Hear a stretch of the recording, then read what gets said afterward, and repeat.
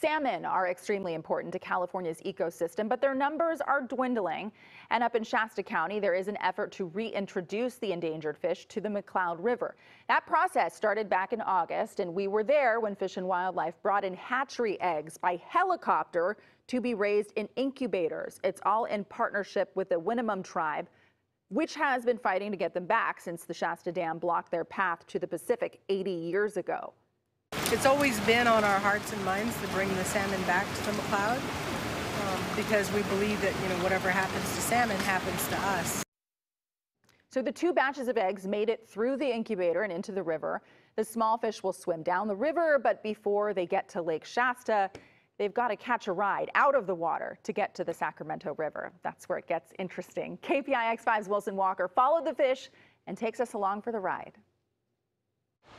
Yeah, we're at the bottom of the lower McCloud. When Shasta's at full pool, we would be actually underwater here. But in this drought situation, the McCloud has returned to its riverine form. This is the office and daily job for environmental scientist Matt Johnson, checking in on California's grand effort to save the winter-run Chinook. The fish trap called a rotary screw trap screws the water and the fish down into a holding box. And we're going to open up the lid and see what we got. As always, there's a lot of river gunk to sort through, but what he's looking for will usually jump out at him, and eventually one does. So it's been about 80 years since Chinook salmon have swum in this part of the McCloud River, and here we go. That is a remarkable sight. That's an eye. So these are eyed up eggs. They're about to hatch. This salmon was raised in an incubator about 20 miles upstream, so it's already done some swimming. In fact, most of those eggs have probably moved through here by now. These are the ones that are spending more time in the river before leaving. Now, the fish that swim past these traps can survive in Shasta, but they'll also be stuck there. So the 2 Chinook collected here on this day will graduate to the next part of this project. They will be given an anesthetic to put them to sleep momentarily so they can be measured for size and weight before going into an aerated holding tank and then off to the next part of their journey to the Pacific. All right, our fish are in the truck. Put the seatbelt on. Yes, it's into the car for about an hour-long drive down I-5, past Shasta and Keswick dams to the re-entry spot. So we've made it to the Sacramento River here in Redding.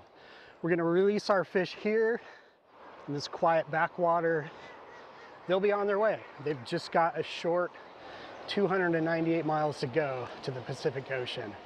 And they're off. What makes salmon so remarkable is the obstacles they overcome to complete their life cycle. It's a wonder.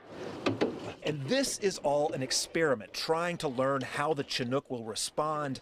Of the 38,000 eggs that were raised, more than 1,000 have now been moved down into the Sacramento River, and they think that's pretty good. We're not going to be able to catch them all. We knew that going into that with our modest collection facility, but we're doing better than we thought.